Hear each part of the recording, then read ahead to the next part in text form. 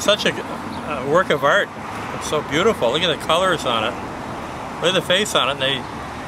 They only live for 6 days, and they lay eggs, and that's it. Their lifespan is 6 days, 5 to 6 days. Have you ever seen one before? Never saw one. I'm nearly 70 years old and never saw one of these in our area. Never saw one anywhere. But if you look at the colors and the markings on it, it's like a real true work of art.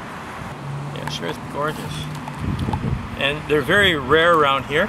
Actually, they're a New England type of moth.